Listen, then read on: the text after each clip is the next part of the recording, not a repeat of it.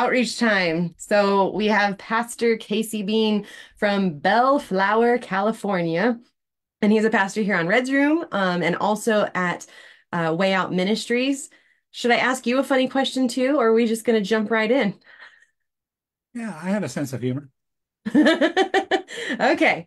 If you had to wear a bathing suit or a snowsuit for the rest of your life, which one would you wear? Oh, come on now. I would wear a bathing suit under a snowsuit. You're like, there's always a loophole. Yeah, Oh, that's all always right. depends on what the weather is. That's the conundrum. I said, no problem with the bathing suit. I'm going to the beach tomorrow. I'll be wearing a bathing suit. Nice. Yeah, Red says you're from California, of course. Like shirt shorts. It's a staple, right? that's right. Yep. You gotta be prepared.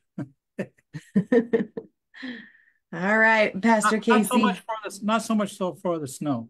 Not No. in Well, Southern California. but then you'll get numb real quick and then it won't matter. Yeah, not in Southern California. We don't have that problem.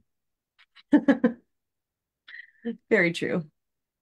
Yeah. All right, what is the Lord giving you for us tonight? All right, thank you. Okay, well, what the Lord has put on my heart to share with you guys today comes from Hebrews chapter 11. And for those of us that know the Bible, when I first started learning the Bible, we went through Hebrews chapter 11, and it was referred to as the Hall of Faith. It has a lot of people in here who, through faith, um, they were pleasing to God, as the Bible says. Without faith, it is impossible to please God. I want to look at this, and we want to be pleasing to God, right? Okay, let's see what we got here.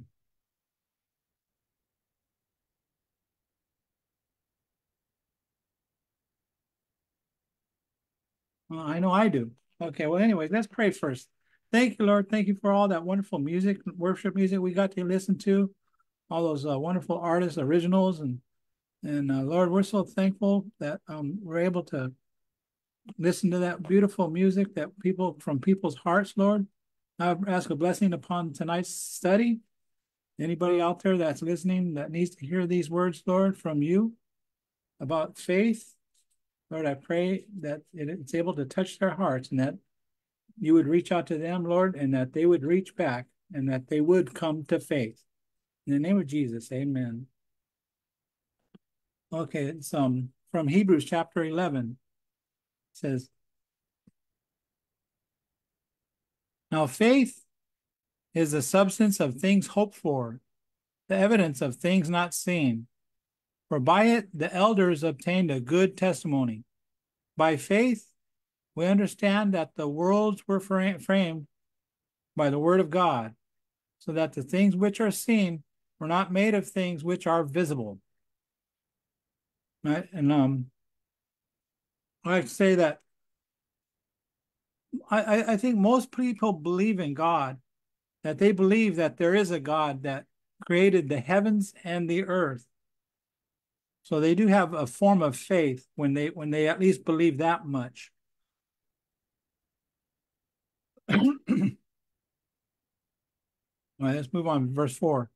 By faith, Abel offered to God a more excellent sacrifice than Cain, through which he obtained witness that he was righteous, God testifying of his gifts, and through it, he being dead, still speaks. But even though he's dead, he still speaks. That's how God sees when people pass away, that they're still alive. And that gives comfort to those of us that have lost loved ones. I am a widower, and I know my wife is with the Lord, and I know that she still lives, and that she's with him.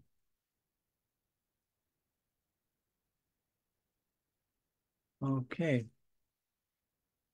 So I wanted to look at that about Cain and Abel. And that's in Genesis chapter 4. But Cain murders Abel. It says, now Adam knew Eve, his wife, and she conceived and bore Cain and said, I have acquired a man from the Lord. And she bore again, this time, his brother Abel. Now Abel was a keeper of sheep, but Cain was a tiller of the ground. In the process of time, it came to pass that Cain brought an offering of the fruit of the ground to the Lord. Abel also brought of the firstborn of his flock and of their fat. And the Lord respected Abel and his offering, but he did not respect Cain and his offering. And Cain was very angry, and his countenance fell. So the Lord said to Cain, why are you angry, and why has your countenance fallen? If you do well, will you not be accepted? And if you do not do well, sin lies at the door, and its desire is for you, but you should rule over it. Now Cain talked with Abel his brother, and it came to pass when they were in the field that Cain rose up against Abel his brother and killed him. And the Lord said to Cain, where is Abel your brother? He said, I do not know. Am I my brother's keeper? He said, what have you done? The voice of your brother's blood cries out to me from the ground. So now you are cursed from the earth, which has opened its mouth to receive your brother's blood from your hand. When you till the ground, it will no longer yield its strength to you.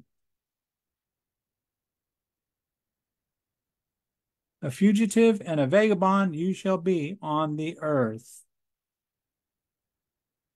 Now, so after he killed his own brother, and it says that his blood cries out to God, that God can hear his blood crying out. Even though he was dead, his blood was still speaking. Now, not only that, but in verse 11 it says, so now you are cursed from the earth. You are cursed, that God pronounced a curse on him, which is a terrible, horrible thing to happen because of this sin. Now, I've often told people, I said that sin, when I was young, if I got caught smoking cigarettes, you know what the older people would say? They would say, that'll stunt your growth. Well, that's what sin does to us also. Sin will stunt your growth. It will stunt your spiritual growth. So there are consequences to our sin. It says, so now you are cursed from the earth, which has opened its mouth to receive your brother's blood from your hand. When you till the ground, it shall no longer yield its strength to you. A fugitive and a vagabond you shall be on the earth. So those are the consequences that Cain had to endure after committing such a sin against his own brother.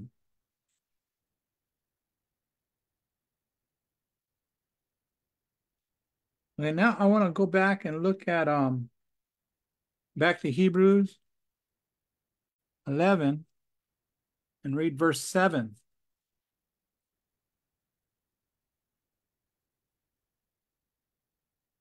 Talking about faith.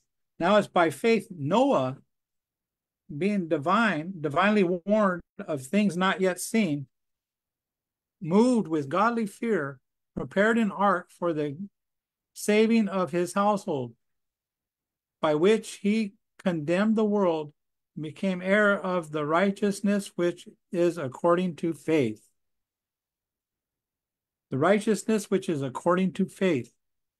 So this is about Noah. So I wanted to look back in Genesis also about Noah.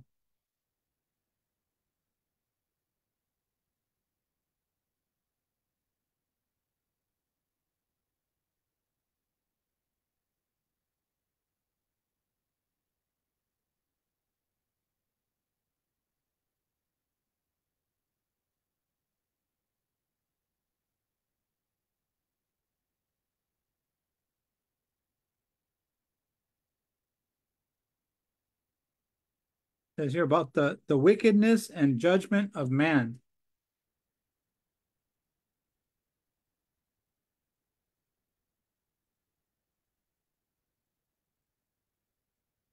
Now it came to pass when men began to multiply on the face of the earth, and daughters were born to them, that the sons of God saw the daughters of men, that they were beautiful, and they took wives for themselves to all whom they chose. And the Lord said, my spirit shall not strive with man forever, for he is indeed flesh, yet his days shall be 120 years. There were giants on the earth in those days, and also afterward, when the sons of God came into the daughters of men, and they bore children to them, those were the mighty men who were of old, men of renown. Then the Lord saw that the wickedness of man was great in the earth, and that every intent of the thoughts of his heart was only evil continually. And the Lord was sorry that he had made man on the earth, and he was grieved in his heart. So the Lord said, I will destroy man whom I have created from the face of the earth, both man and beast, creeping thing, and birds of the air, for I am sorry that I have made them.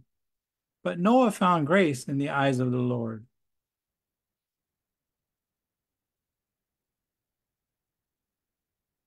And this is the genealogy of Noah. Noah was a just man, perfect in his generations. Noah walked with God, and Noah begot three sons, Shem, Ham, and Japheth. The earth also was corrupt before God, and the earth was filled with violence. So God looked upon the earth, and indeed it was corrupt, for all flesh had corrupted their way on the earth. And God said to Noah, the end of all flesh has come before me, for the earth is filled with violence through them. And behold, I will destroy them with the earth. Make yourself an ark of gopher wood. Make rooms in the ark and cover it inside and outside with pitch. And this is how you shall make it. The length of the ark shall be 300 cubits, its width 50 cubits, its height 30 cubits. Thus Noah did according to all that God had commanded him. So God told him how to make this ark and what to do, how he was to make enough room in there for all the animals that he was going to send to him. He was going to send all these animals two by two to Noah, but there were certain other animals that he was supposed to put on there also. There was supposed to be enough provision for him and his family to survive that great flood that was coming upon the earth to destroy all life on the face of the earth.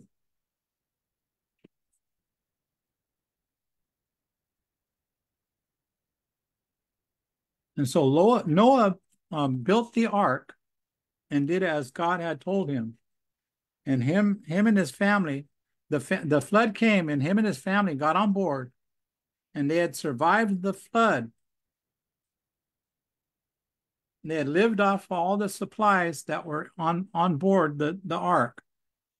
All the animals, he had all kinds of food on there that he was able to survive. And then after an amount of time, the ark finally came upon dry land. After the rain have subsided, the ark landed on dry land, and Noah and his family came out, and all the animals, and they were to go everywhere upon the earth and multiply. Him, his family, and all the animals were to do so.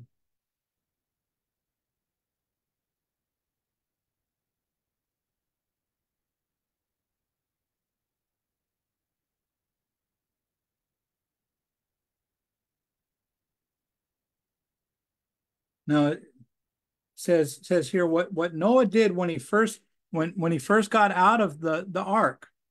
It says, then Noah built an altar to the Lord and took of every clean animal and of every clean bird and offered burnt offerings on the altar. And the Lord smelled a soothing aroma. And the Lord said in his heart, I will never again curse the ground for man's sake, although the imagination of man's heart is evil from his youth. Nor will I again destroy every living thing as I have done. While the earth remains, seed time and harvest, cold and heat, winter and summer, and day and night shall not cease. So as soon as Noah got out of the ark on the dry land after all that rain, the flood, which was the judgment from God upon man, after that he got out and he built an altar and sacrificed on there.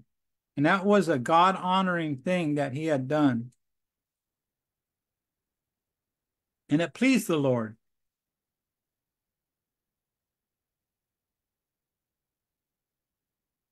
Now, from that time on, and throughout the Old Testament, we find that it was required of people to offer animal sacrifices for the remissions of sin. I know people they think, oh, that's kind of odd that they would um, that God would require animal sacrifice for the forgiveness of their sin. Actually, it was not actually a forgiveness of sin. It was a covering of their sin. People think that that's kind of odd, you know. Why would God do that? Well, the thing is, see, when I was young, if I did something wrong, my mom would probably tell me, pick up your toys, you know, or maybe later on she'd say, clean up your room. And then when I got a little older and I did something wrong, which of course I did, I ended up having to say, they would say to me, mow the lawn. I had to do something. You know, I had done something wrong, and that was their condition, was that I do something like that to clean my room or mow my lawn. My lawn was my grass never grew too much when I was a kid. But anyways, you see, the Bible says that all sin is sin against God. So it's only right that sin being against God, that he would come up with the way, he would make that way, he would come up with the way that we could be forgiven by him. And if he says that there must be an animal sacrifice, then animal sacrifice it is. That was his requirement. And it was his plan all along that there must be a sacrifice. I'm going to look at Hebrews chapter 9, verse 22. It says, in fact, the law requires that nearly everything be cleansed with blood.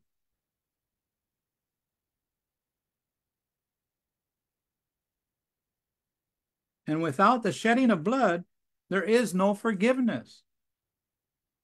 So when they made a sacrifice in the temple on the altar, they would take of that blood and they would sprinkle it around. They would start sprinkling it on everything. All the utensils in the temple that they used for the sacrifices, they would sprinkle it around. And that God had considered that was what was cleansing the temple or cleansing the people. They would sprinkle that blood around. That was his requirement. So that's what they did.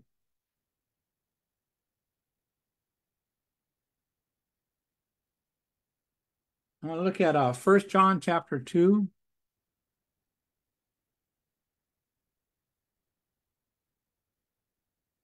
Let's see. I'm going to change my Bible.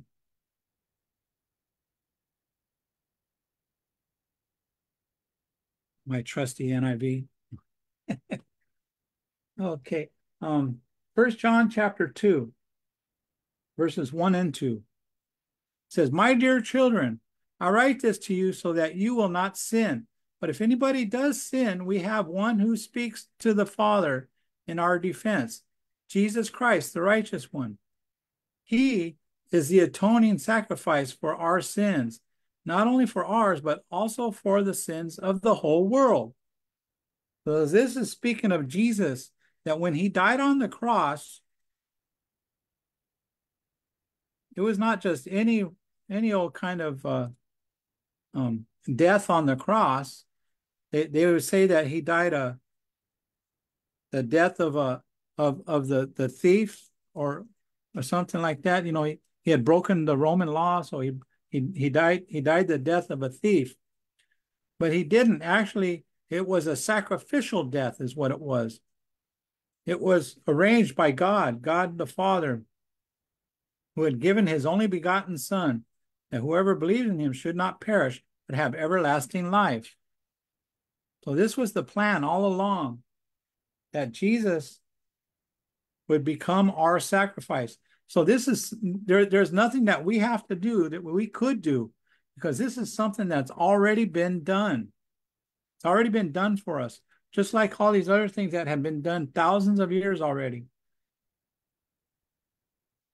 But we all we can do is believe it by faith, just like we believe that the heavens and the earth were created by God. We need to believe, have a believing faith that Jesus was sacrificed for the sins of the world, for our personally, for each one of us, each one of our sins.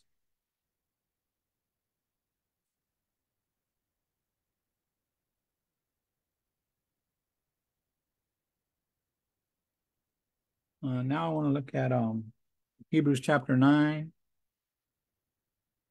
verse 28. It says, so Christ was sacrificed once to take away the sins of many people, and he will appear a second time, not to bear sin, but to bring salvation to those who are waiting for him.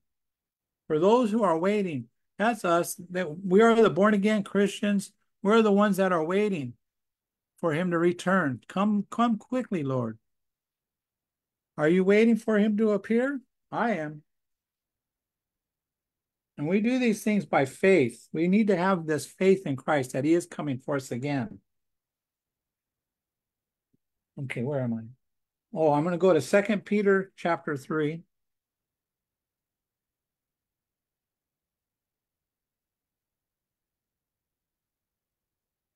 Starting with verse 3. First of all, you must understand that in the last days, scoffers will come, scoffing and following their own evil desires. They will say, where is this coming he promised? Ever since our fathers died, everything goes on as it has since the beginning of creation. But they deliberately forget that long ago, by God's word, the heavens existed and the earth was formed out of water and by water. By these waters also the world of that time was deluged and destroyed. By the same word, the present heavens and earth were reserved for fire, being kept for the day of judgment and destruction of ungodly men. And so by this, we believe that the next time that God destroys the earth, it's going to be by fire.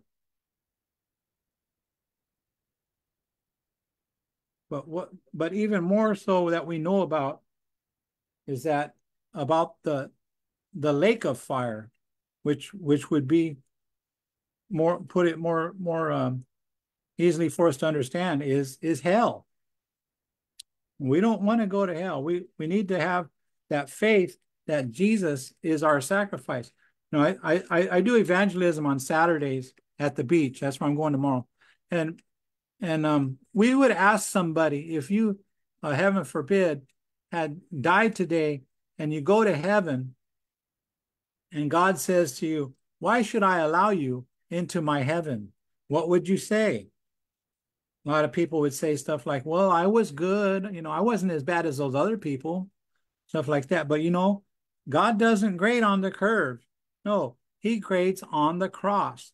There's only one way that you're going to get into heaven, and that is because of the cross of Christ, that sacrifice that he made for your sin, not only for my sin and your sin, but for the sins of the whole world.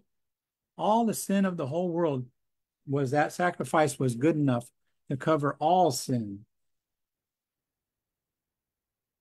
Let's see, where am I? Okay, I wanted to look at Matthew chapter 24.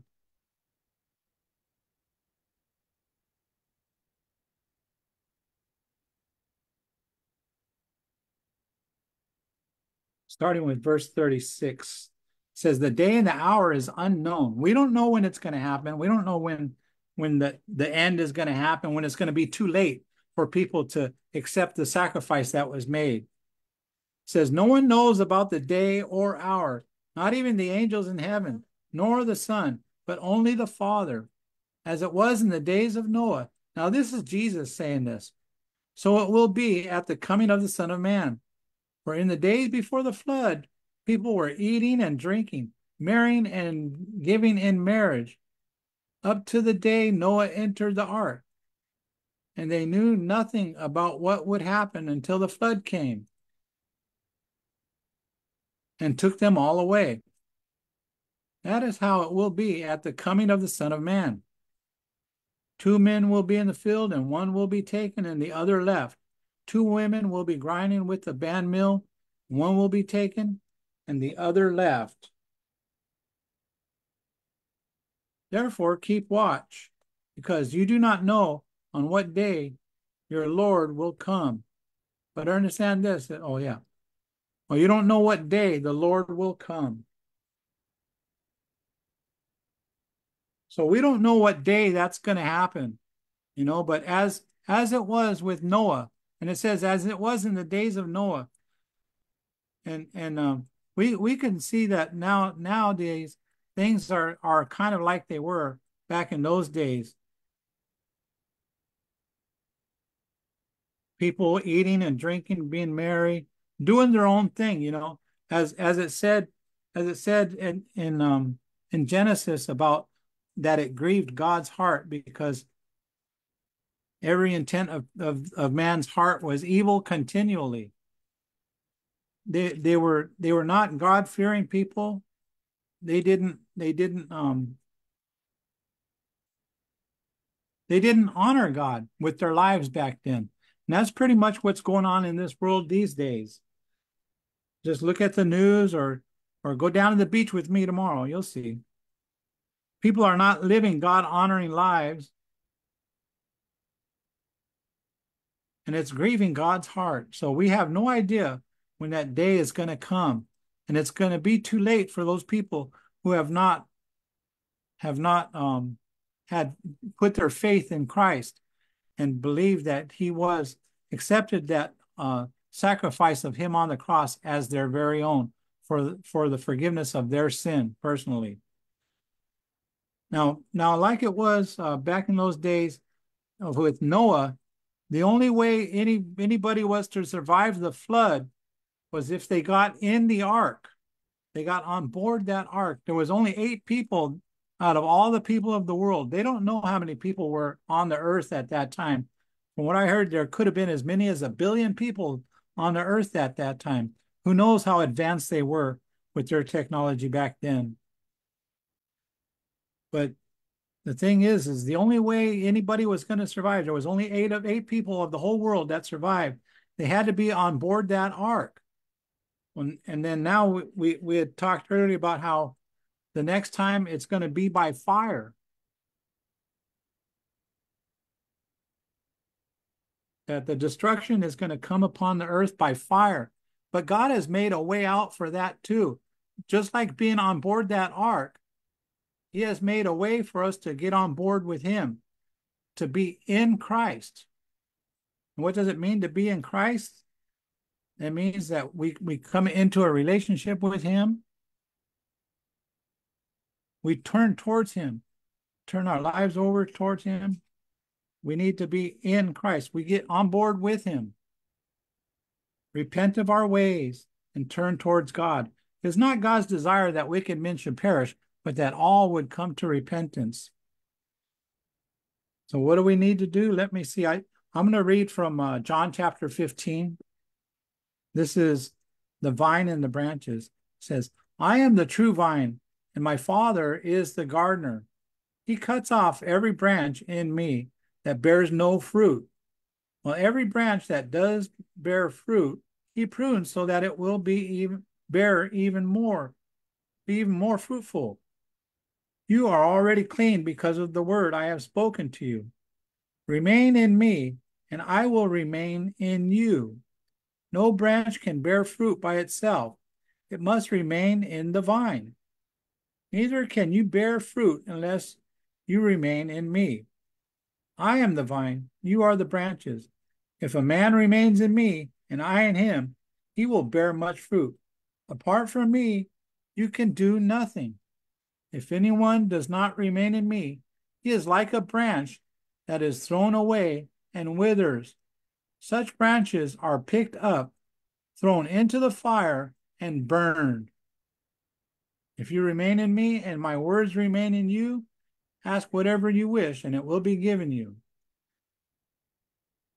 This is to my Father's glory, that you bear much fruit, showing yourselves to be my disciples. And so that's what we need to be, is to be in Christ, is to be his disciples, to, to learn from him, from his word, learn from the Bible, these things. That is to be in Christ.